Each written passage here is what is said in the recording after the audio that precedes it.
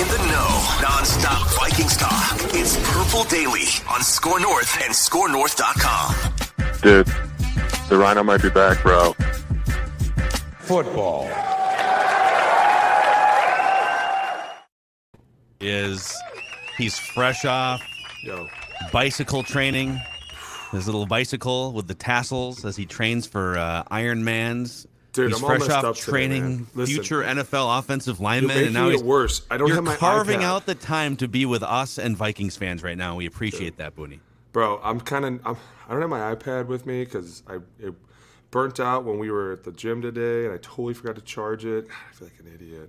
I'm an idiot. It does feel naked without technology, right? You know, I just need like something like at least with a little bit of a picture of the game or the highlights of the game or something, and I don't know. I'm going to be fine. You know what's going to happen? I'm going to go on a wild tangent today. You better be ready. I think the text message with the 12 plays you want to go over earlier that I grabbed all 12, by the way. You should have seen the 35 that I originally wanted. I was like, we should do all of these. Like and then I was like, plays. well, no, we should. Let's just watch the whole game for 6 right? hours. Let's just go back and rewatch the whole game, and I can show you how much this bullshit pisses me off. Dude, I am so livid right now. So livid. So by the way, this is Trenches with Boone here. Alex Boone, 10-plus year NFL veteran. He played in the Super Bowl with the San Francisco 49ers, former Viking. I'm just a dude with a microphone asking stupid questions about football. And we will get into an extensive film breakdown here on this show. I can't wait. We're not gonna make you wait like 30 minutes like we do sometimes. We're gonna get into it. But what is your main takeaway or thought? I mean, and I'm not like, you and I were kind of in lockstep. People, this is a fraudulent team. And it's like, well, okay, 11-0. They've figured something out in these close games. You don't just fraud your way to 13 wins. But this loss, I feel like, gives everyone who said that ammunition to now come back and say, well, now what? In the end, they were fraud. So what is your main takeaway now? They were. I mean, they absolutely were. They have to be, right? Oh, man, look at you. And believe me, I'm eating my own words. Here was my point before, and I don't know if anyone caught me, but like, my whole point was a great offense can outweigh a bad defense, because as long as you continue to churn butter and score points and have fun and do this thing, nothing really is going to go wrong. Now, every now and then you're going to lose a game. And that's why, like, during the year, a couple losses doesn't seem so dramatic to me. It's like, man, you lost 4 games. Okay. It's okay. It is what it is. And to me, maybe the Packers game didn't seem so bad because they were so down on the offensive line and the snap counts were all over the place. And that game was just a shit show to start with, right? But then you come into this game, and to me, it seemed like before the Vikings kind of had this team, they had a little bit of a leg up on them. Their offense seemed a little bit better. And I was like, well, you know what? The defense will still be able to keep at least Daniel Jones in the pocket, which they certainly did not. I mean, no. That was the biggest piss me off of the day, was how much he just kind of ran around. And then there's a play that I told you to pull that they ran several times that seriously made me throw my phone at the wall. Because I was like, how does nobody see this lined up the same way every goddamn time? And they're running. And that's why, to me, it just seems so lackadaisical. It seemed like they didn't really want to win. I'm not even kidding you. When you let Matt Breida break 4 tackles for a first down on 3rd and 3, dude, there is no more excuses. I mean, we all know he checked down the last play. There is zero excuse for that. Like, somebody was talking to me and they were like, he was under a lot of duress, though. I was like, listen, there's an agreement between the O-line and the quarterback. And that is, on 4th down, I won't let anyone come through the A-gap, but you won't check it down. Because that is a no-go. Like, it's not happening. Nobody is really, unless you're Saquon, who ran through the nose tackle for 4 yards. Like, it's just not happening. And he did. It was like, no way. All the ammo just went right back into everybody else's. And as soon as he caught that check down, I don't know where I was. I think it was at a hockey game. Sirles FaceTiming. I was like, this can't be good. This can't be good. So I was like, hey, I'm really busy right now. And the next text was, dude, don't you even dare. You better answer that phone. I said, I'm like, what do you want, dude? He's like, did you see him throw the check down? I was like, no. He's like, on 4th and 8. I was like, no. throw the check down on 4th and 8. Never throw the check down on 4th and 8. Like, I just...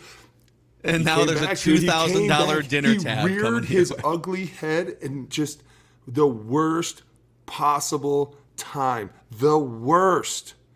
Dude. Okay, because, again, you have been...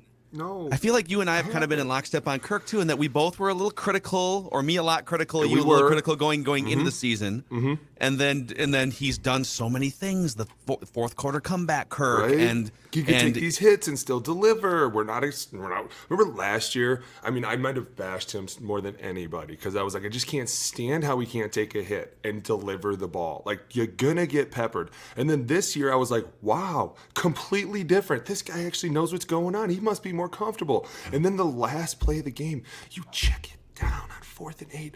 I just don't understand what he's thinking. Okay, how? Because I'm so man. I actually didn't think this was going to be your opinion, and I'm interested. You're probably to dig deeper, stunned, right? And I am too, and that's why it sucks. Well, let me ask you, because there's been a bunch of different. If you did like a pie chart of blame for that play, and I do want to say too. I could do the whole game right now. You ready? Okay. I'm giving Kevin some. Absolutely. What's your okay? Well, you just what kind of pie did you just pull out of your oven, by the way? Before I'm pulling out a good 20% right there. That third. No, like the actual pie that you pulled out of your oven before we hit the mics. What kind of pie is that? Oh, blueberry. Okay. So excited. Okay. Anyways, that third down play was the dumbest call I've seen in a long time. The one before the fourth. Yes. No, the one that the trick pass. That everybody's like, the minute you pass the ball behind the quarterback, it's a huge antenna alert to everybody, right? Like, something's really drastic has just happened, but that was bad. I'm blaming the O-line because Kirk was just getting hit a lot. And at times, the O-linemen were at his feet, and then he was getting hit, and that wasn't good. And the defense, I mean, dude, come on. We can't even. There was not a lot being stopped there. And the whole game was exactly what we thought it would be. Daniel Jones running around, creating plays, and at the same time, them going, how do we get Saquon the ball in space with nobody around him? And that's exactly what they did. And it's just, they're like methodically driving down the field, having fun doing it, and just creating these quick, am I going to run it, am I going to throw it, putting Kendricks in these bad positions. And that was another thing, like the way that they lined their formations up and the way that they shifted and created all these mismatches. And it's just like, dude, they're slowly pulling you guys apart. And then the offense couldn't keep up, and they kind of just tripped a step a little bit. And you were like, nah, that was the one that they needed. Oh, boy. That's rough.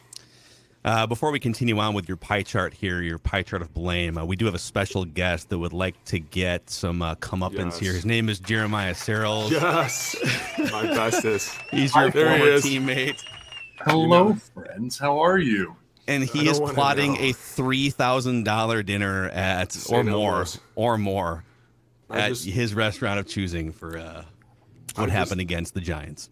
Hey, Alex, can you guys hear me all right? Yeah, we got you. You got us, okay? Absolutely. You know, Alex, I just want to go back. I would like a statement of regret written. Like, I'd like to hear a statement of regret from you, because I sat on your couch last week while you did this show. And I kept looking over at you, and you're like, I guess the Giants are just really good all of a sudden. And, I think the Vikings have just won 13 games all of a sudden. And you just didn't believe your own eyes. Dude, it was a very mocking tone from Alex. I can attest. Yes. It was bad. I agree. And I sound like an idiot. And now they come out and they lay this terrible effort game. And Kirk throws the check down with 4th and 8. Jeremiah, you know the agreement. Don't ever throw that check down on 4th down. I swear to God, don't do it. And he did. And I think we were all just I think his old team was like, wait, what? No, what? But even the check, it wasn't as much even the check down, and it's hard for me to even lay the whole blame at Kirk Cousins' feet. Oh, never. No. You can't.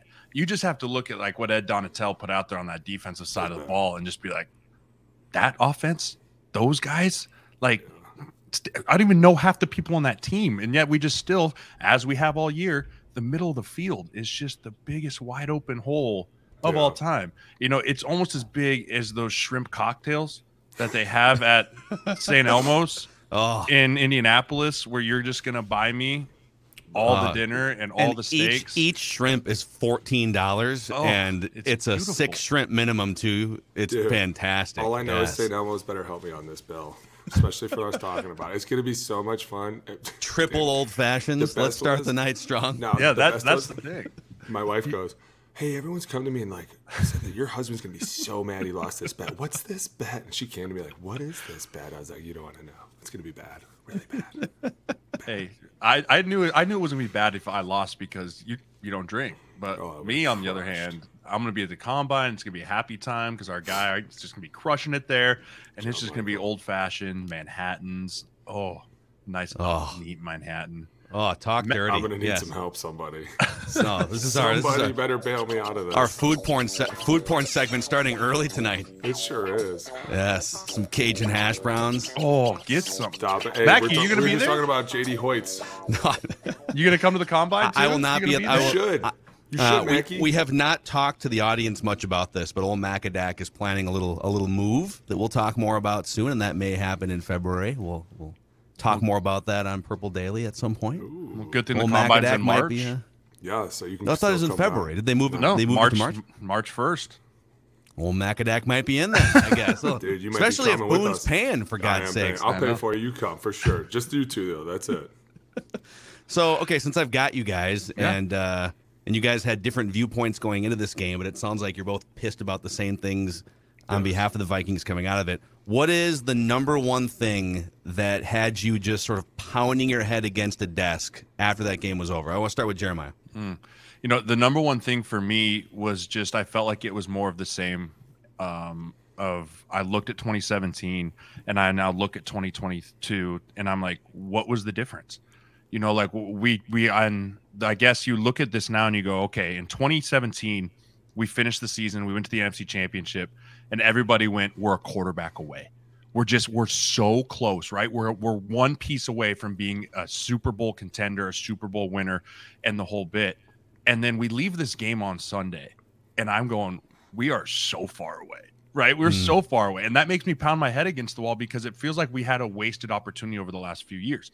And I know this is the first year for KOC and crew, but you know, to look at what we had on this team and the potential that was on, and to win all the games, and it was fun, it was everything, but the result was the exact same. We went one into the playoffs and we got beat by a 5th seed on a home game, you know? And so it's just like, what was the difference? What changed? And that's why, for me personally, I feel like you got to blow the whole thing up.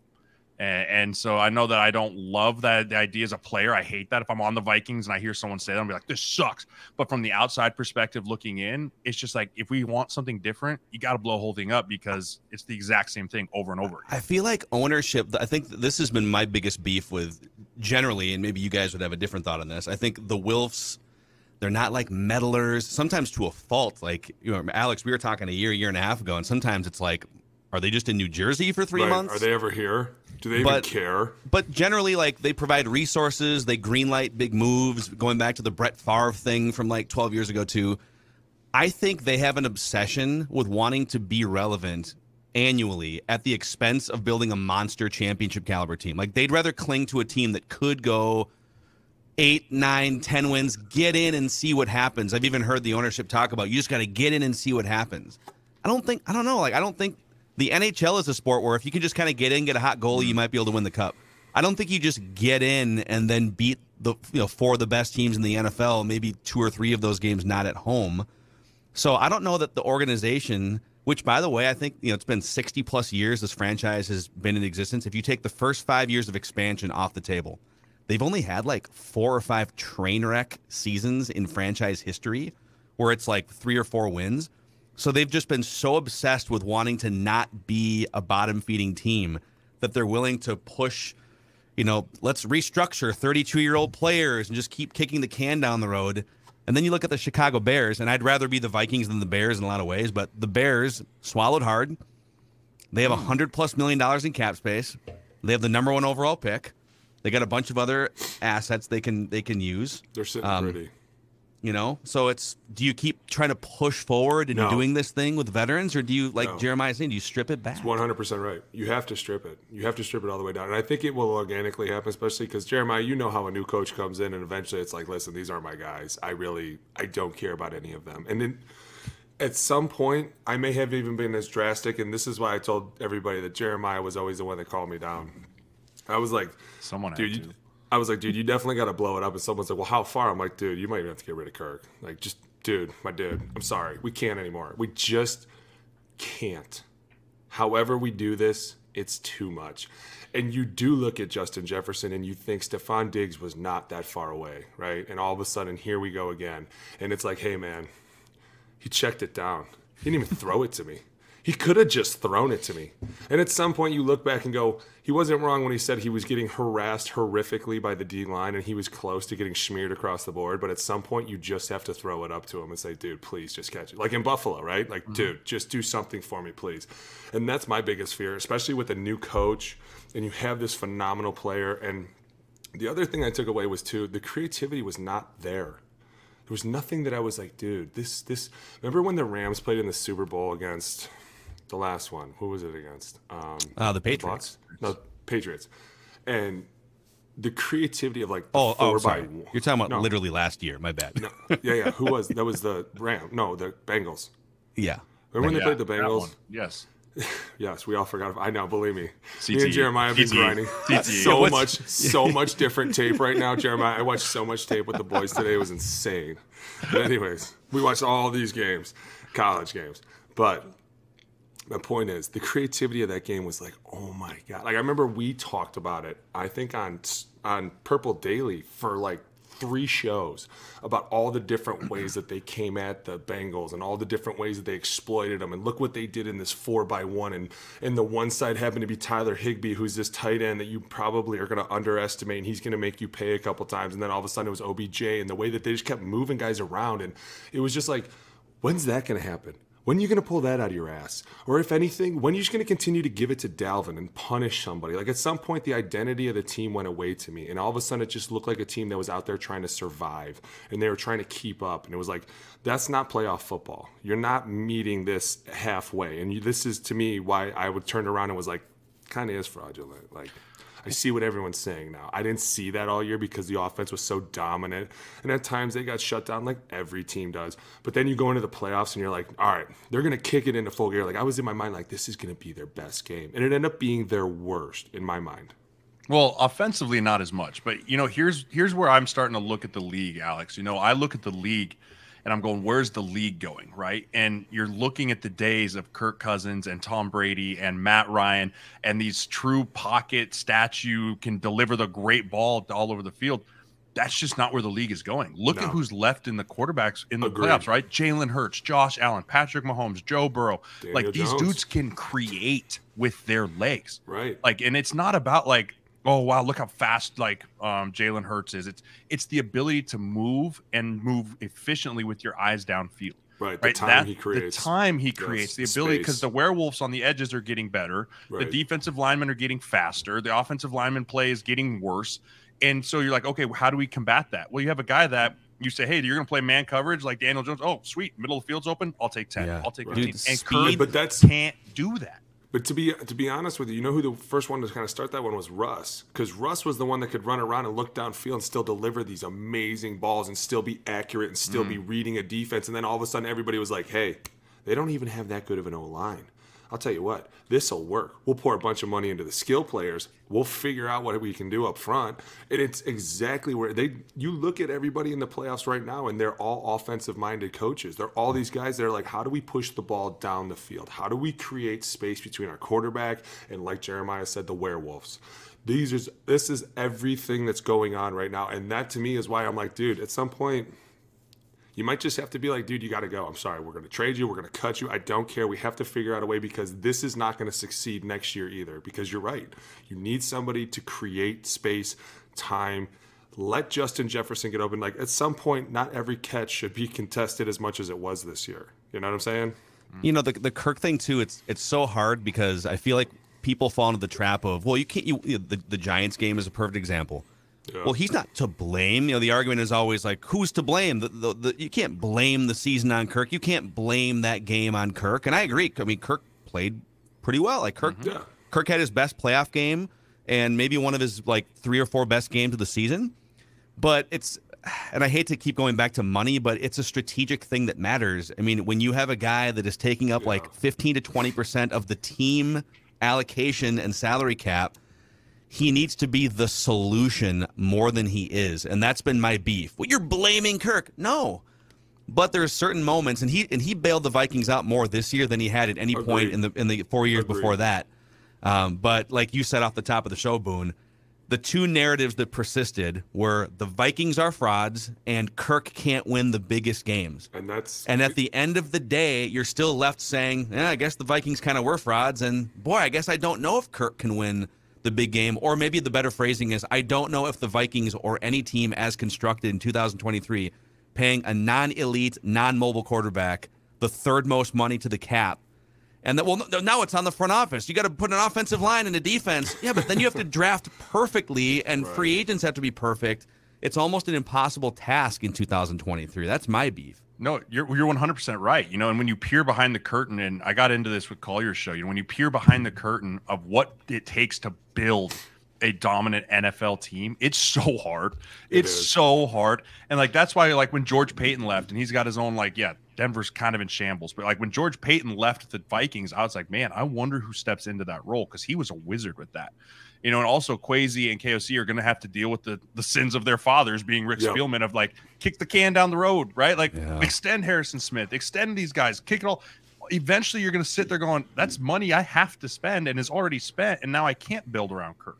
Right. So it's not just what is Kirk done on the field and in between the white lines. It's what is he costing the other 52 positions? Right. What does it look like? If you're going to build a team, it can't be focused around, like you said, if he's not the solution, if he can't erase everything, then why are you paying him what you are? You're just hurting your football team. Right. And you're going to live in perpetual 8-9 or 9-8, and eventually you'll win a 13, and then it's going to be the same result. Exactly. There's three or four quarterbacks that I would pay anything to. Otherwise, I'd rather just have it's a team sport. And if I can get a rookie scale contract quarterback and build the rest of my roster, I don't want the third category, which is the Vikings. But look at the Ravens. At times, Huntley was on fire, dude, when Lamar went down. But you're better than that. You're better than that. That was last year. You're better than that. Huntley, dude, I know rookies that can start over Huntley right now. Not even close. That was so bad. No, but Cooper Rush. There you go. I'll give you that one. Cooper Rush for Dallas. Right? The dude walks in and starts, and he plays, and he wins 5 games. Well, Brock Purdy's probably the ultimate. There you go. There you go. Great That's one. one we can all agree on right there. All right. But to be honest, that is a very quarterback-friendly offense, Jeremiah. We've talked about that. All you're doing is handing the ball off or throwing to Debo and Kittle. Dude, you really can't fail. You're right, though, Mackie. You're 100% right. I mean, and that's why even with Cincinnati, right, they asked Joe Burrow the question that everyone may put on, is this your Super Bowl win? He's like, well, it's my whole career. It's yes, I understand that, but your whole career, you're not going to have T. Higgins, Jamar Chase, Joe Mixon. People got to get paid in this league. It's why we play this game. We wouldn't play this game if we were oh, we just want to win. No, we want to get paid. We eventually won't be able to do this. And so when you look at the Vikings, everyone's already gotten paid. So therefore, everyone is being paid. Therefore, you have no money. So that's why I'm a big component of listen, blow it up. And it starts with Kirk. Trade him. Yep, let him play his last deal out, whatever it is, because you're just going to have to kick the can down the road again. And I'll tell you this, Kirk Cousins' agent, hats off to you, man. You've had the Vikings. You've had the Vikings with their balls and a vice grip for the last 5 years. And he's probably talking to his wife oh my God, it's them again. they want 2 more years. Well, think about it. If I'm Kirk's agent, right, I'm calling him in he had his best statistical year. He won you 13 games. Extend him. Because if they don't care, it's not about what the team does at that point. It's an individual basis. So, for so many years, he's just been able to twist the balls and pull. And I just don't think the Vikings can do that anymore. They might just have to let a Kirk walk, who it's hard to do, and it's hard to imagine as a Vikings fan. But if you want to look at 3-4 years of what this team looks like, that's where it all has to start and end, is with Kirk Cousins. Dude, you guys are so. I've been teetering on this. You guys have crystallized it for me. I think I'm there too. I can't believe we haven't even talked about this and we agreed on that completely. I mean, it just makes sense. The economics of a football team is. It's not hard anymore to look at what's successful. Young quarterbacks before they get paid, and you have to not pay anyone else. Yeah, and but not only that, but what you also don't want to get the reputation of being the 8-9 team. The guys that are just okay with being 8-9, dude, look at the quarterback. You really want to go there and waste a year of your, you know what I'm saying? There's times where you're dude, it's just I don't want to be a part of that. I'm sorry. Also, Kirk needs to go find a 2018 Vikings. Go find a situation where you just get plopped. Boop, and you're ready for a winning team. That was the year. Of the 5 years he's been here, that was the ready-made year. 2018, who would it be, though? That team was stacked. Are you kidding me? Literally, everyone had convinced themselves. You had Everson, Linville, everyone still. Then they were what? What were they that year? 8-8. They went 8-8. They missed the playoffs that year, and then it all just blew up from there. Yeah. And but John DeFilippo was a train wreck offensive coordinator, and the offensive line. This it's like I forgot about and those him. things I are always true, but forget he was here. Were you here with him, Jeremiah? No, I was gone, but I just love, dude. And Collier said it on the show. He loved the fact that Zimmer literally was like the one guy was like, "You will not ruin my life. You're gone." Right? Like he did it. He was just like, "I can't handle you anymore. You're gone." Back to your question, Boone, of who does Kirk go to? I think it's the Jets or the Raiders. Ooh, the Raiders. Ooh. So Tom Brady's domino has to fall first, right? Because there's steam. That he's going to go to Indianapolis, where all the old quarterbacks go to die. I mean, but don't old showmen go to do their residency in Las Vegas? Yeah. Josh McDaniels. You never know, dude. They got to sell some expensive, dude, lucrative season ticket. Imagine Brady and Devontae Adams. That could get scary. Be the best receiver he's had since 2007. I mean, Moss, 2009. And if they somehow keep Josh Jacobs too, and then you put Darren. Ooh, I'm liking this. The more we talk about this. That defense too, though. That defense is actually very good when they're healthy. Yeah. Can you imagine that division would then have whatever is left of Russell Wilson if Sean Payton can revive him? The ghost of Wilson passed. He'd have Mahomes, Herbert, and Tom Brady. Really interesting. I love Herbert. I think Herbert's an absolute baller. Dude, Justin's a monster. Dude, I'll tell you what, though. I think the biggest problem is going to be Denver in that situation. If Tom does end up going there, dude, they're going to be playing catch up again. Well, they have the same problems the Vikings. What are you going to do? You just paid Russell Wilson $250,000. Like what? That's different. That could have been a lot of things. That could have been the synergy between him and Hackett. That could have been a lot of things, right? Like, you still a Russ believer? Oh, you were with him in Seattle. You were with him in Seattle. I'm count. up and down about it. I mean, dude, I was just telling Mackie that Billy Turner came in today to talk to the boys. Mm-hmm. He was telling them about everything, and I was just like, dude, sometimes you just don't have the right vibe on a team, and it comes from the top down, in my opinion. And at some point, you have to change it up. And I think that if you get a guy like Sean Payton in there, it could change the game, dude. Like, are you giving up a first rounder for Sean Payton?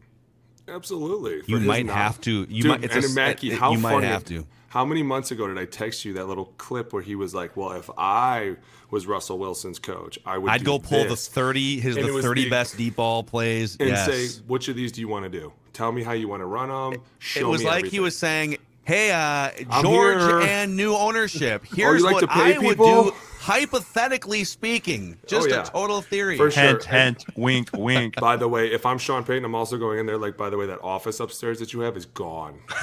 You are back downstairs. You are like everybody else. You go downstairs. You're not allowed up here to talk to us. Like, dude, you got to, you know what I'm saying? Like, you're getting a little crazy, man.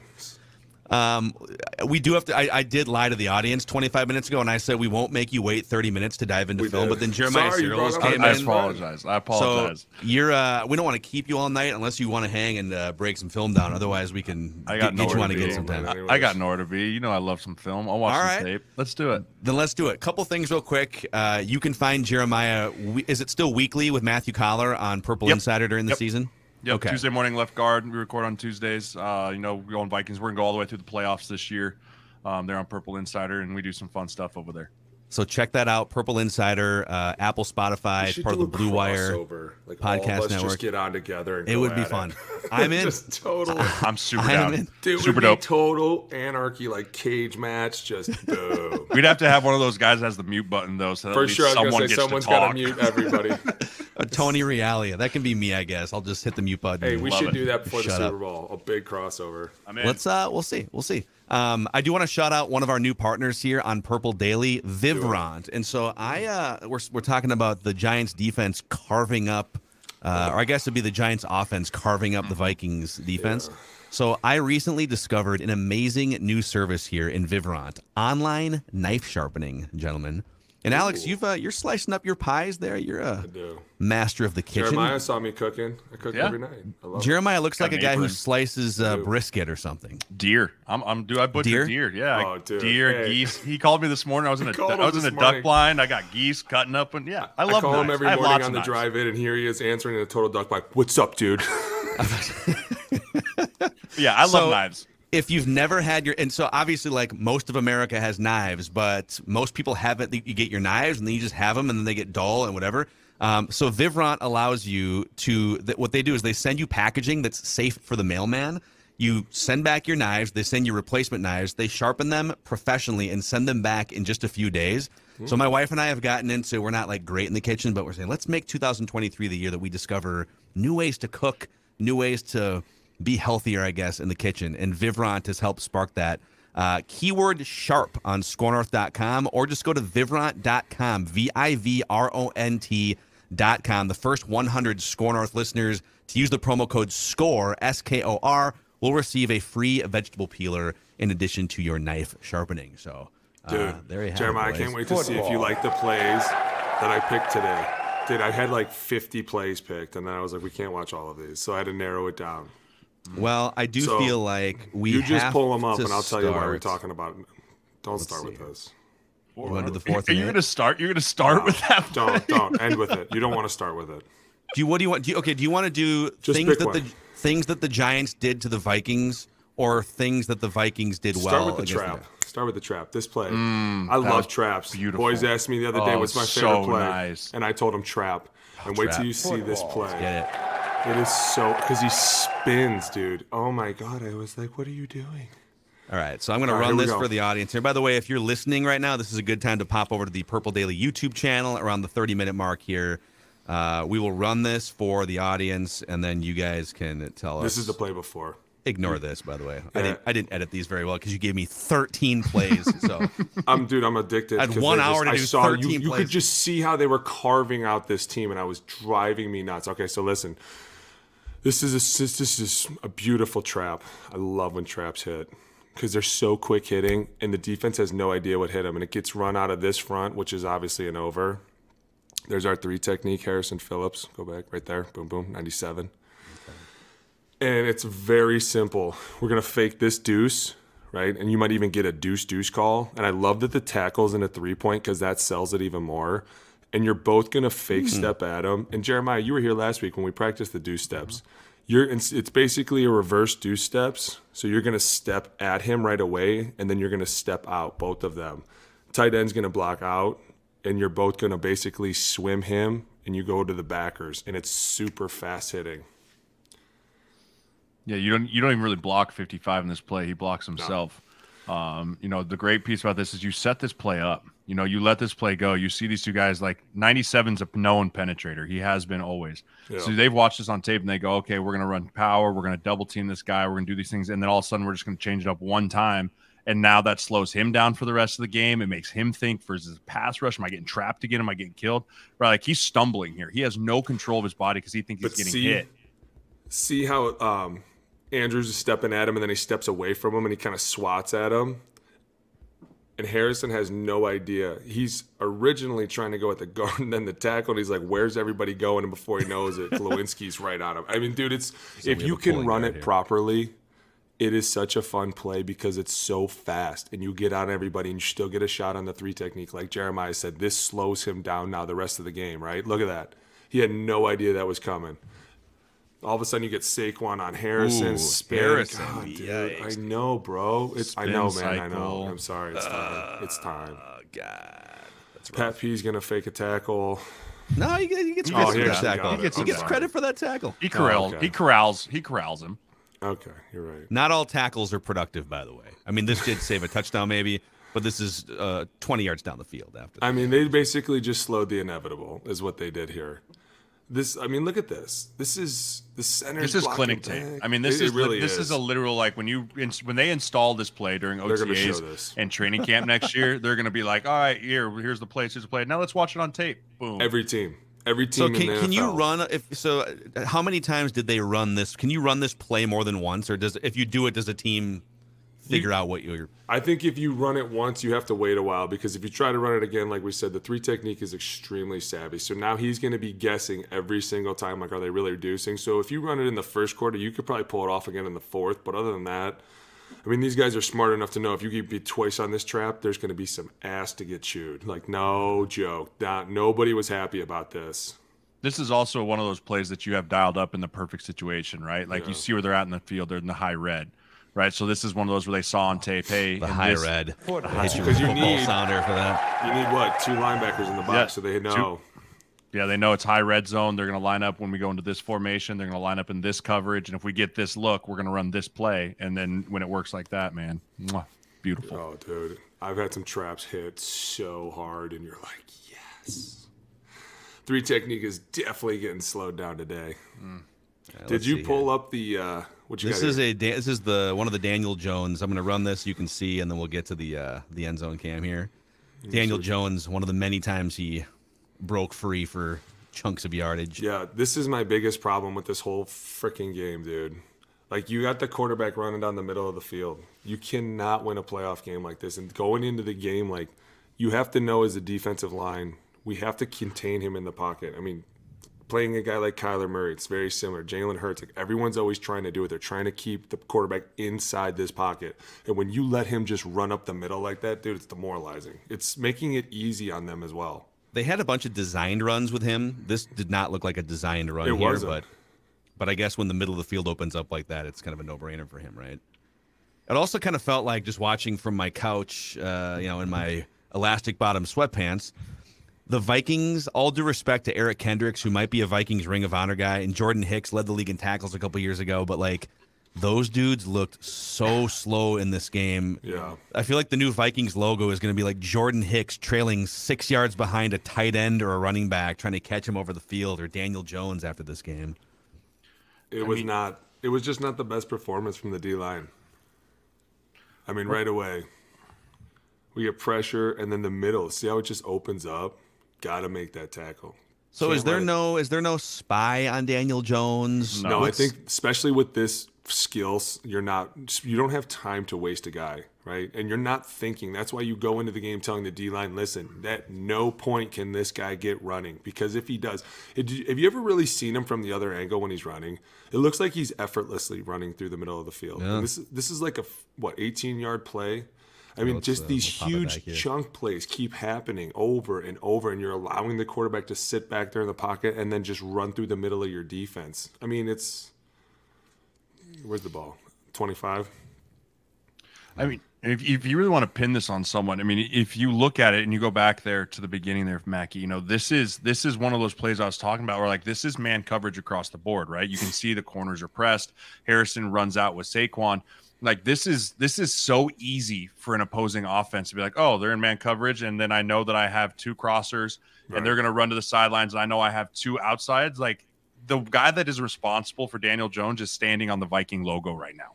Right. Oh, gotcha. You know what I mean? Like, he's got to push out to the flat because he has that whole coverage area here, and he feels the crosser coming behind him, number 84 coming behind him. Right, he feels knows that, so he knows he sees one crosser go. That means another's coming underneath. So he's trying to sink back into that window to take 84. The guy that's responsible for Daniel Jones is standing on the Viking logo at 40 yards away. Right. That's such an easy – that's his first read. I promise you. He looked out to see if the out was open over there on their near sideline, and that wasn't there. He's like, okay, tuck it and go.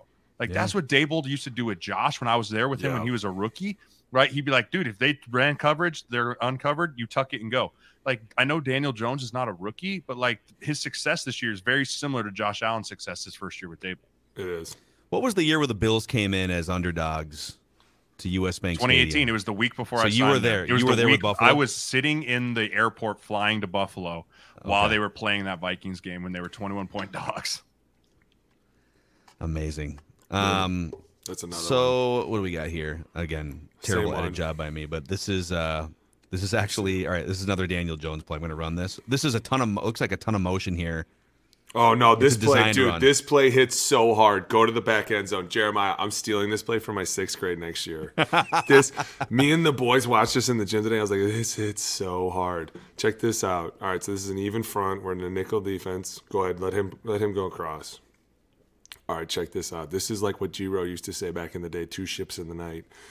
And what you have here is a Y hide. You have 2 Y hides happening at the same time. One's faking this motion right here. There he is right there. He's going to fake that right there. And he's reading the end. See how he's going down and falling? So now he knows I have this Y hide coming with me across to come block. So we faked a jet sweep, a blunt. We used to call it blunt. It's really a zone. And at the same time, I have an arcer for me on the outside. And there's Zadarius Smith on the field. Like, dude, it's just not. This is a Dabble offense if I've ever seen one. Guys are constantly. They actually got called for a illegal motion on this down by the end zone. He scored. That's right. 82 went in motion before. And just the way that this looks to the defense, I mean, look how many guys are going and look at Eric Kendricks. He doesn't know where to go. He has no idea. He has no chance. He has no chance. This is the creativity that I was talking about all year that I was expecting to see with KOC. Look how many guys are going in different directions, and Kendricks has no idea. Look at the middle of the field is completely open if you were to cut this up. Dude, look at the cut by Daniel Jones here, by the way. Look at this cut. Athlete. He is an athlete. He ran 96 yards down the sideline against Washington last year. Like, everybody sleeps on how good he is. Or he tripped and fell. Yeah, right? And they all made fun of him. But still, he's an athlete, dude. And that play was super sick. So here's what's funny. So I think it's later on this drive. They get down. You're right. They scored a touchdown, and they got called for illegal motion. So like, okay, gosh. Well, that was a good play design. What should we drop next? We just kind of burned a creative play design. So, I don't know. Was this it? Let's fire this one up and see what happens. Tell me it was the Statue of Liberty. Dude, yes. Dude, I cannot believe I he was pulled this so out. happy he did I got this. so excited. I go, I'm rooting for the wrong team at this point. Look at this. Look at the creativity. This is what I love about Dabble, dude. Like, one time I was trying to figure out his offense, and they asked him in an interview. They were like, "Can you explain your offense?" He's like, "No, I can't. I can't at all. Like, it's just everything all at once. You never know what you're going to get." And that's exactly when you pull the Statue of Liberty out after getting a touchdown called back.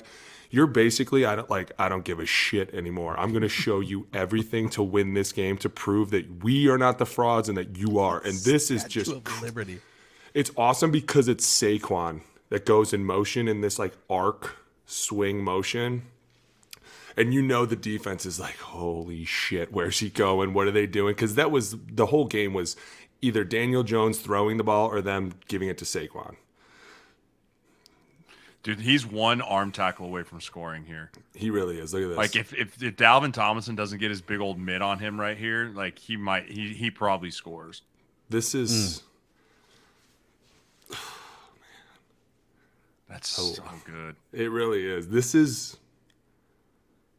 I mean, I haven't seen someone run the Statue of Liberty since Oklahoma Boise. in a long time. And I remember sitting in my living room in a high school kid watching that game right? because it was so good, man. How about I met that running back? I played in the All-Star game with him, and I asked him about it. He was like, bro, craziest thing ever, right? And then all of a sudden the Philly special trumped that. Like, dude, it's stuff like that makes it fun. And when you hire a guy like KOC, you're like expecting to see that all the time. Like, dude, pull your creativity out. At some point, you're not going to be the most talented team on the field. Show me what you can do. Use what you have. That was a great example of it. Booney, I think this next one is the Saquon Barkley catch. I don't know if you want to call it a screen or just like... It's a swing screen. Go ahead, pull it up. It's phenomenal. It's exactly what they were trying to do the whole day. This is how they expose the defense. Jeremiah, you'll love this. Look at this. 3-by-1, right? Mm-hmm. Check this out. Saquon runs through the middle of the offensive line, and he gets his one-on-one matchup. They ran this play 3 times. Okay, dumb question. In some of these Daniel Jones runs too, you see Kendricks trailing on these, you see Hicks trailing on these. Those guys have a lot of wear and tear. They're both over the age of 30. Do faster linebackers have a better chance, or is it more complicated schematically to stop some of this stuff? I think a lot of it falls into schematically, like they lined up. I think this was a man coverage, and it ended up getting Kendricks right on him, and then he runs into the drag route. Like there's 3 drags that come across. But to me, it was like the whole game they hadn't shown this formation. So the minute they lined up like this, it was like, man, this is new. What's this? And then all of a sudden, Saquon's running right through the middle. And you're like, oh, that's why they're doing it. That's why they opened up the defense. And then all of a sudden, they came back like a quarter later, and they ran the same exact play. And it was like, they just opened you up again. Another piece of this is, one of the reasons they did this is because they know the Vikings are terrified to blitz. They because we have Duke Shelley, we don't have this stud start back end, so they're like, okay, we know they're only going to send 4, so we know that Saquon, we don't have to count you in the protection scheme. Like, we know they're not going to send the 6th rusher. We have 5 to block here, so Saquon, you have a free release. You see this is man coverage. Like, if you know this is man, you have a free release on this guy. and just go make a miss, right? And then you have 2 crossers in face. It's just impossible to stop this unless you are truly just going and trying to hug rush him. Go back to, I just noticed this. Another reason too is look at the guys rushing. Does anyone look out of place out of all these guys rushing? See how you got a big dude in there? 94. Yeah. They're in big nickel because they know that at some point they're going to try and run the ball, so they got to have a big guy in there to stop it. And to me, that's just another wasted. You should have a pass rusher out there. You're making this too easy for them. Like Jeremiah said, they know you're not going to blitz, and at the same point, you got a big guy in there who's not a pass rusher. But they don't have another pass rusher. But now you wasted Zadarius. Look, who do you put in? Put Patrick Jones in? Like, who cares? You find somebody faster than that. Can we go dust off John Randall? He was at the game, wasn't he? Sure. You John, could throw put some pads on, guys. Here's a great idea. Since you know you're not going to get home anyways, why not throw another DB on the field? Why not try and be creative? Throw a linebacker on the field. Just not somebody like this, because look, now you waste Zadarius. See? Now you're just sliding right to him. Daniil, got to show up here. Big time. Credit to Jordan Hicks. He sees what's happening. He does the you got it point. Or he's just like, Dalvin, what are you doing out here, dude? Get back to the You're not supposed to be here. Well, they did run one key defensive play against the Packers, the 3rd and 8 with 10 guys on the field, so it wouldn't be That's true. The first time they were confused. That was the theme right there of the day. That Saquon in that much space. Let's do all right, let's go through some of the stuff that the Vikings actually did fairly well here. Let's see. That worked out, even though you guys are definitely blowing on the the team offensive up, side of the ball. Yes. Yeah. No, there is a sack. He did. Booney, you did pull a sack of Daniel Jones. I did. I think I got mad about it because I think they kept running the same overload front the whole game. They weren't blitzing. Yeah, they and just it ended up 3 getting on home. one side. Yeah, I'm like, dude, eventually somebody's going to go up there and be like, guys, they're running the same. This cannot get home. And it did. That's not possible. Why you got to put Ed Ingram on blast like this, dude? Dude, I put everybody on blast. Why do you got to make our producer First edit of all, that F-bomb out, too?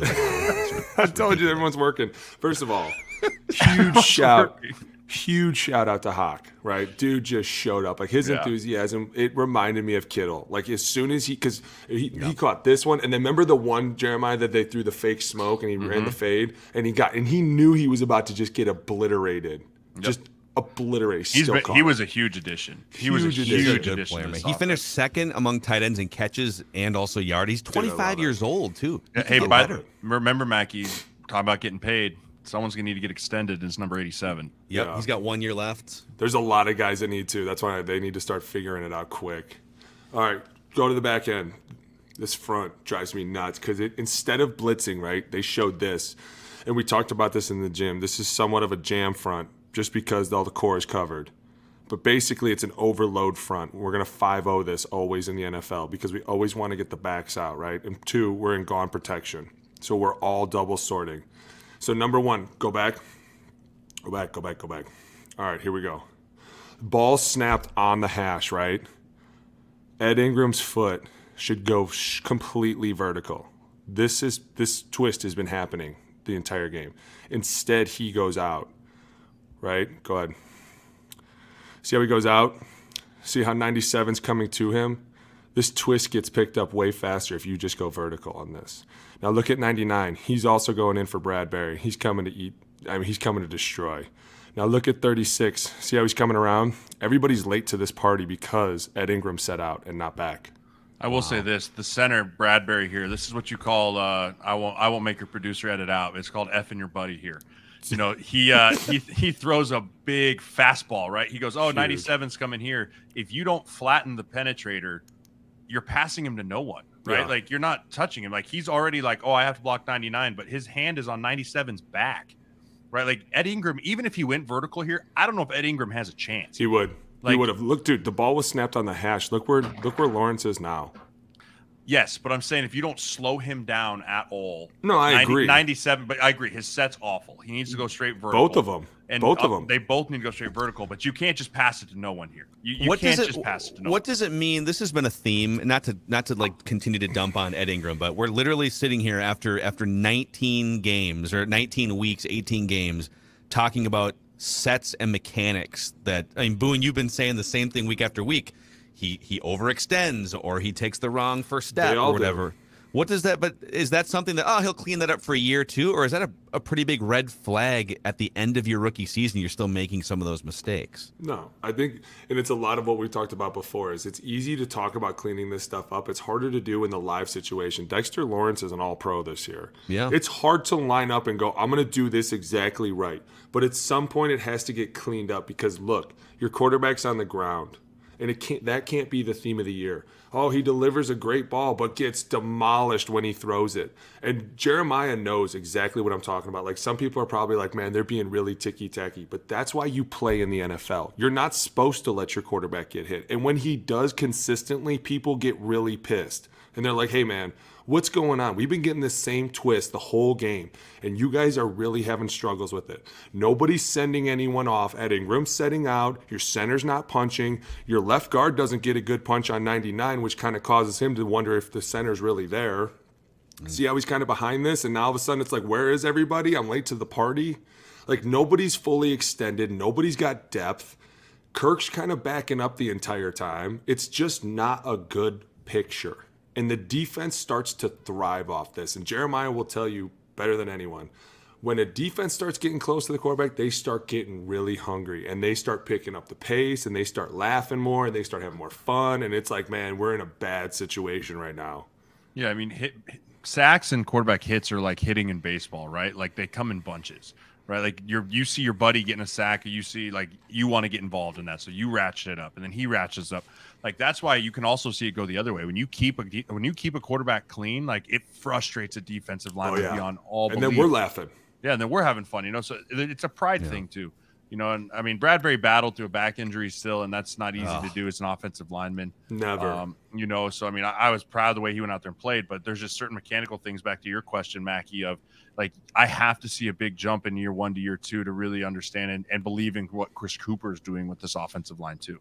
See, Boone and I were talking last week. It's like, okay, what if your options at center here, knowing that interior pressure is death to a non-mobile quarterback, and Kirk has done an incredible job just standing in and taking hits and throwing darts. Yes, and he's done a great job of that. But we were basically saying, okay, if Garrett Bradbury says, all right, I've been out for 6 weeks. I got into a car accident on top of the back stuff, but I'm going to go 75%, 70%. Or do you run Chris Reed out there for his third ever NFL game at center? Those are basically your two options in this game, right?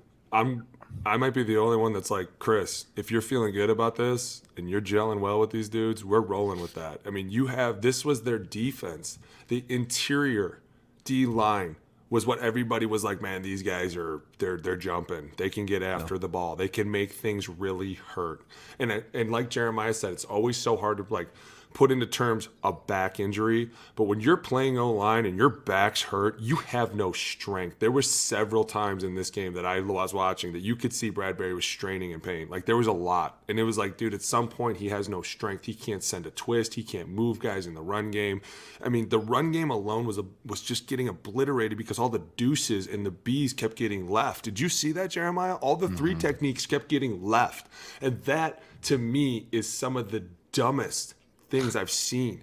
You can never let the three technique go. Like, all of a sudden the hole looked great, and then all of a sudden some guy just showed up out of nowhere, and both guys were like, oh, you came off too? Oh, man. So did I. Funny thing, right? No, not funny, because Dalvin's like, bro, where'd everybody go? These things are showing up, and it's like, man, at some point I might have been like, I'm rolling with Chris Reed just because he's 100% healthy, and he's going to at least move something out of there. I really think it's a coin flip. I think it's a coin flip of who you trot out there. You have your center that started 1 million games with Kirk Cousins in a playoff situation where every communication, every second on the shot clock matters. And I mean, I'm sure there's still a PTSD for Cousins from Green Bay of like, hey, snap it. I need the ball. We can't play football without the. It doesn't matter though. If you're trying to check and do things, you're right. At home is different. But there's something about a center quarterback like relationship that there's a comfortability factor there. Yeah. To where, I mean, I think Cousins wanted Bradbury if he felt like he was even remotely okay to play. This feels like a good time to mention again here. We've been hard on Kirk. You guys basically just jettisoned him from the team and blew the whole thing up. But we had a group reach out to us. We've had the Cousins Crusaders and the Cousins haters, okay? And our friends, the crazy Canadian Cousins Crusaders of Purple Daily, reached out a couple months back and said, what if we bring everyone together here, celebrate 8 fourth-quarter comebacks, celebrate 13 regular season wins? Everyone can get behind donating to Kirk's charity. And so, yes, continue to go to kirkcousins.org and drop $5, $50, $500, whatever it is that you feel like you can give. And then in the comment section of your donation, just say that you're one of the Cousins Crusaders of Purple Daily. You stand by your man going into the final year of his contract. I don't know if they even stand by him anymore. Like, dude, we so sound really crazy. He threw the check down. He did it again. Ask for $8. If he asks for $8, I'll send 3. So here is this is another let's see. I think this is Kirk to TJ Hawkinson again. We'll run this play and then you guys can tell us. This is beautiful. Oh, dude. Play. Look at he took so many hits and he just kept getting up the whole game. This is what bothered me the most about this play. And Jeremiah, you can speak to this as well. I look up here, I see a true odd front. There's 3 guys rushing. There are 3 guys rushing. There are 5 of you. 5 of you. Okay? My dude should be able to bake a cake back there. Go ahead. Bake me a cake, Emerald. Let me see what we got. Let's see how much time we got to bake these cookies. This is the stuff that gets me so mad. Right? Number 1. There we go. This looks good. We're good, right? Oh, boy. We got problems. We got some serious problems coming. Oh, where's everybody going? Oh, man. Right? Where are we all going? Why don't we double the all-pro, not trip our guard blocking him, and why don't we put the guard on the DB rushing 10 seconds late? Dude, this was almost dangerous for Kirk. Look at this. This is I know. almost like a high dangerous low for here. everyone. It was dangerous for Yeah. Ezra. Look, he comes down, and I think the problem is he comes a little too far down. Like, at some point, you two are just locked right there. Stay right there, okay? Because what is the biggest problem we talk about? Pressure up the middle. It's universal. No quarterback likes pressure up the middle. And look when he throws that ball. Go back. Look where Dexter Lawrence is. Go back and pause it to right when he's about to release. Because he sees this. If you think he doesn't see this, you're crazy. No, go forward. Wait. Keep going. We're getting close. Right? He's like, hey, Hawk, get open quick, bro. Because look, you see that right there? This is a problem, though. This is the issue. He's about to step on Ezra Cleveland's head and launch himself into Kirk Cousins. There's 3 guys rushing. This should not be happening. This is a mental error on Ed Ingram, by the way. Huge. This is 100% a mental error on Ed Ingram. When you're in an odd front like this, we called it a double sort, or you call it a triangle, right? So if you draw a triangle between the right tackle and the right guard and the left tackle and the left guard, right? You call it working the triangle. So 67 and 74 have 1 to 2. In this picture, it would be 53 to 22, right? Number 1 is 53, number 2 is 22. His eyes, 67's eyes, have to be locked on 22. And if he comes, you have to take him. And you see it. He knows it. 22 like bumps Hawk, I believe, as is on his way out, and Ed Ingram's eyes completely vacate him, and that's when he triggers. And right? That's a complete mental, or not 34, excuse me, whoever's out over number 2, right? It can be 22 or anyone out there, really. It's anyone in that vicinity that comes inside your triangle. And 67 just loses him. He just completely doesn't look at him. And you see him at the last second, like, oh, shoot, that's my guy. So, it's easy to bag on Bradbury. So Bradbury has to bail on one of the best players in the NFL to cover up for – okay. Bradbury is trying to make it right here the best he can because this is not his man. No. And the problem is, though, go back. The problem is Ezra comes too far down. And I think why is because, Jeremiah, they probably went hard Ron out there. Because took 4 all the way over. Yeah, nobody's over here to the left because Ezra's coming down and Bradbury, what he should do is they should cling together there, right? And then all of a sudden, like he said, Ed Ingram's taking, I think that's 23. Yeah, 27, 27, yeah. So Bradbury's, yes, while he's saving a life at the same time, look, he gets tripped up over here. So really, you're not getting out of that. You know, could you make the case too that does 27 get home to Kirk if you just don't do anything with him if you're Bradbury? No, but he could jump up and block the ball. He could jump up and block the ball. Okay. Which could be also devastating, but at the same time, he's not. If somebody's what a shot though, too. Go back. It's a great throw, man. Pull up the fade. Do you have the fade? Is that the Thielen play? There it is. No, Kirk bullet to Hawk. right there. There you go. That's exactly what I called it. Okay. Sirles, I plays love it. like this This get plays me fan- going. Yes, this was beautifully drawn up. This is part of that creativity, but there just wasn't enough of it. So here we go. So we're obviously gonna fake. This is great. We go emotion. We got a little man. We know what's up, This right? is fourth and two too, as well, if I recall, it's right? fourth- Yeah, this yep, is it's a fourth down. play. So at that. you might have to go Dang. back because we're gonna have to explain this from the wide. Go back from the wide. So it's man coverage right here, right? We notice right away as we go in motion, this guy's running with us. We're trailing. So all of a sudden, we set up this smoke out here to JJ, and this guy's going to start to play up in this press, and he thinks that he's the man. I think he actually goes to tackle JJ. Right? Keep playing it. Right there. Oh, yeah, look at And that. just like that, Hawk's gone on this fade. And if it's not for 20 across the top, this is gone. I mean, completely housed. Yeah, this dude thinks he's stealing a pick six here. That's a dart, man. But here's That's a what I great love throw. about it. He gets rocked so hard in real time. I mean, he barely gets 1 foot on the ground. He gets crushed. Oh, and he saw it coming too, dude. I'm mad salute to my man.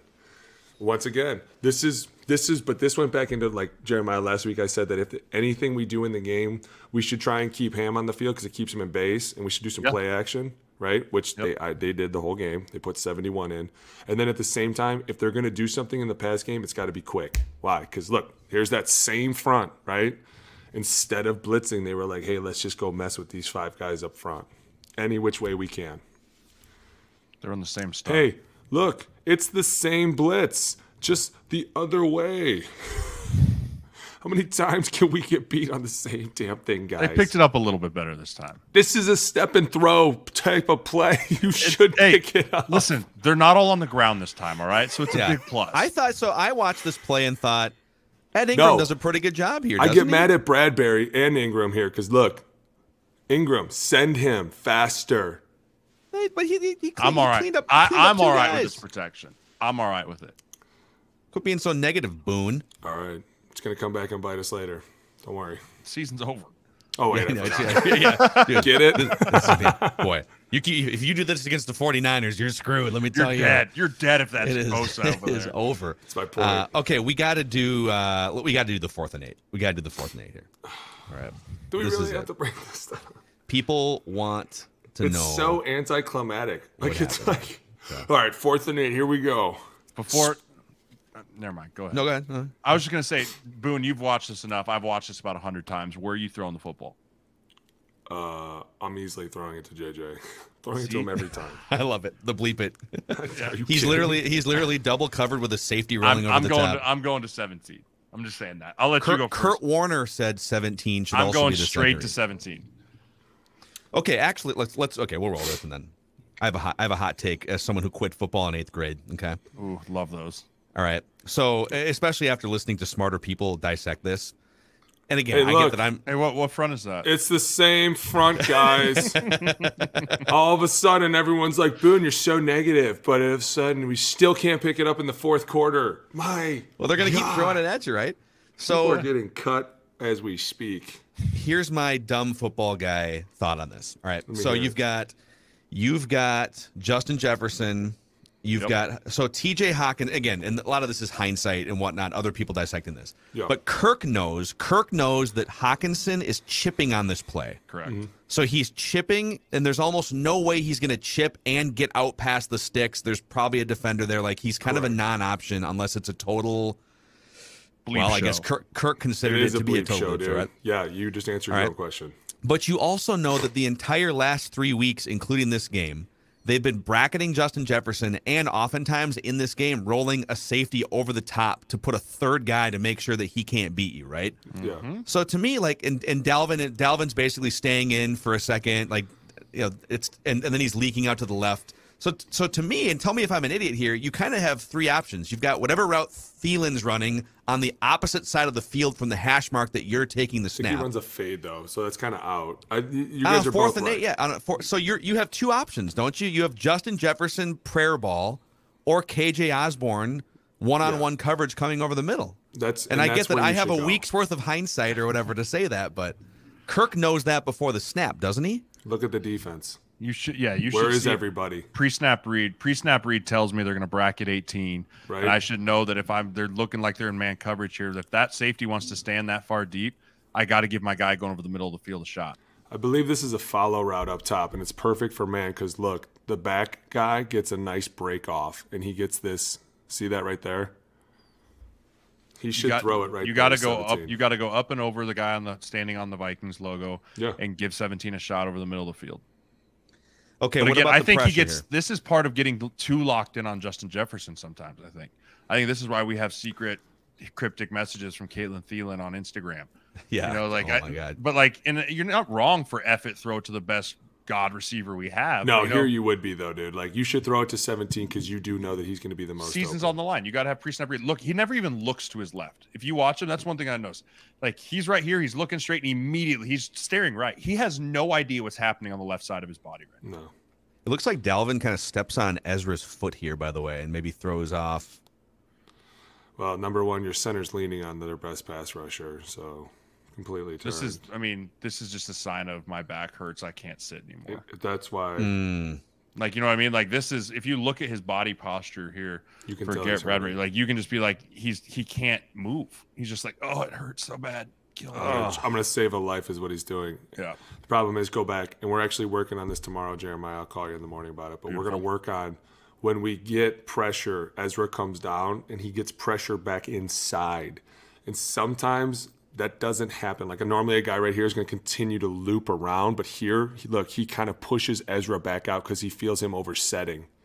And see that right there? You are never strong enough to withstand that from anybody. That's every bit of, dude, you're getting pried open no matter what. Yeah, these guys are so good at being able to feel. We call it the soft shoulder, right? They put two hands on you and they just start feeling in real time. And that's what makes the great ones great. Yeah. They can feel in real time where your pressure in your body is, right? He feels right now. If you look at it and you stop it right before Dexter Lawrence comes back to the inside, you can see all of Ezra Cleveland's body weight on his left leg. Right? Right Hold on. there. Right there. Right there, right? So See he it? can feel it. Like with Dexter Lawrence left hand, can legitimately feel that there is no weight in his soft shoulder. And so he just knows I can pry right through that because he has no force in the ground. Tell him, there you go, because he has no force in the ground. See how his foot's up for that long? Right Dude. there, it's too late. You got And to then have he your has, to, feet he in has the to ground. jump and look how far over he is now. You have too. to drop. You have no choice but to drop. If And you can't Dexter fight Lawrence force with is- force, you ain't No. stopping that man. Because Dexter Lawrence is naturally all his weight's leaning inside, and you're just not strong enough because as soon as you open that hip up like that, you just don't have the muscles in you to stop people. They're Physics, science. And sometimes kids like think I'm kidding, and I'm like, no, literally, these guys are going to pry you open, even when you're trying to stop their best bull rush, and you've seen it coming down. They're just going to pry you open, and it's like Jeremiah said, they can feel everything, and it sucks, man. I feel like an idiot. The great ones are great for a reason. So true. Well, I'm getting kind of hungry after that film review. I started taking some notes on what kind of appetizers could be Soft ordered. shoulders. Soft shoulders. Oh, buddy, I cannot wait. And you're gonna come, you're gonna get all moved, you're gonna get all set, and then we're all just gonna meet up in Combine for a great time. Wow. Speaking You know of Vikings, what? Vikings, if you need a center, I know a guy. Oh, J. Mike. I know a guy. He's a homegrown What kid. round is he going in? I don't know yet. I'm not at liberty to discuss that just yet. Okay. I Okay. got to Won't figure get out. you I in got to trouble. gather more information. Okay, we'll get you in trouble. I'll I tell you did what, see him though. ranked number 2 on an interior offensive line list yesterday. I so- will say this about J. Mike. He is one of the most polished centers I've met in a long time. Like, he has it between the ears. He's extremely efficient when he moves. He's extremely strong in all of his angles, which is so rare because at times these young guys play with big bases or they want to set way out there. And I see it all the time, and he is just much different. And that's why I'm like, dude, I love him. And, like, talking to him in the gym, he understands a lot of things. I'm like, oh, Gopher. this guy's, Andy's a gopher. he's going to be dangerous. Let's get it. Row the boat, sky him PJ, off. PJ Fleck. PJ Let's Fleck. go, Mind Fleck. warp. He's all Well, bought in. Jeremiah, thanks for jumping in, man. This was Thanks, I Sirles. unexpected surprise. Hey, my brother from another mother. I immediately messaged you after the game, and I was like, I expect an apology, and I want to get on, and I want to rub it into Boone's face on your show. I forgot to check my DMs again, so I sent you the link like 10 minutes before we went on. Like, I don't know, he's probably forgot about it now. Yeah, I was watching Black Adam on HBO, so I hadn't seen that yet, and I like jumped on. I was like, oh, that's happening right now. Yeah, because someone didn't call me back. You said you were going to call me after you were shoveling. I probably did. I don't know. I got a shovel. We were supposed to get 11 inches of snow and ended up just being like a pound of rain. It was terrible. We're about to get crushed tonight.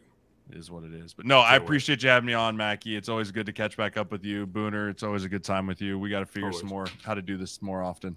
Love it, man. And yeah, again, if you missed the plug earlier, you can find Sirles every week through the playoffs. Anyways, on Matthew Collar's Purple Insider podcast. All right, for Booney, for Jeremiah, for myself, Phil Mackey. Thanks for hanging out with us all season on Trenches with Boone.